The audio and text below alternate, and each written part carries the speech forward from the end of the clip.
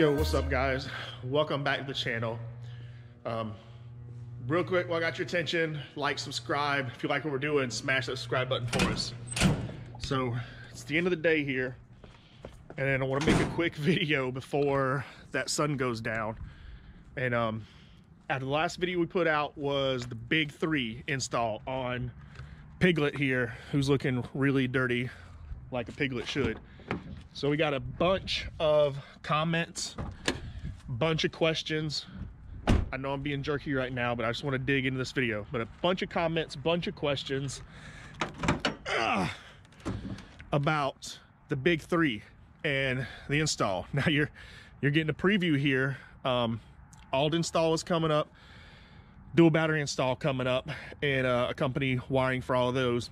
So those videos are coming soon, but you're getting a quick preview of kind of the finished look. Obviously engine bay is real dirty, that's why it's Piglet.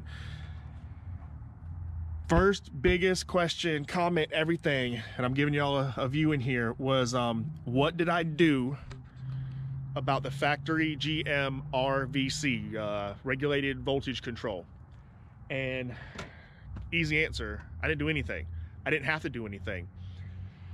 Everyone was talking about the clamp sensor that clamps the power usage and the voltage, all that stuff. Yeah, this is a 2500 HD, and apparently they did not get that the way the half-ton trucks, the 1500s, got it.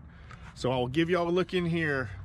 A lot of your older models that have the factory battery up here, this one did not. The factory battery was the one back there. You'll see a clamp sensor down in this area. I didn't have a battery up here, no ground wires up here, no clamp sensor. I'll be honest, I don't even know where the clamp sensor is for the ones back here. But yeah, no factory clamp sensor on this one. Nothing to modify, nothing to change, nothing to do anything with. All I had to do was basically beef up the factory grounds. So we had the factory ground here that I showed y'all. That one's beefed up, and again, you're getting a little preview of what I did, where the ground that used to go here to the alt bracket is now moved to the ground lug on the alternator. I will highlight that in the alternator install video. The ground, I still have the factory grounds, are all connected. I added a ground here that just goes right down there to the front of that head. Hoping y'all can see it, but that's it. So in short, quick video. What did I do about the factory GM RVC? Nothing. I didn't have to. Just to be sure about that, now I did contact Matt over at MechMan. I hit him up. He responded very promptly and let me know, yes, the 3/4 ton and 1 ton trucks, they didn't get this stuff the same way the half-ton trucks, the 1500s, did. Nothing for me to worry about. Even better news, because that means I should not get the voltage, current fluctuations and spikes. I shouldn't get as much controlling from the computer as those guys.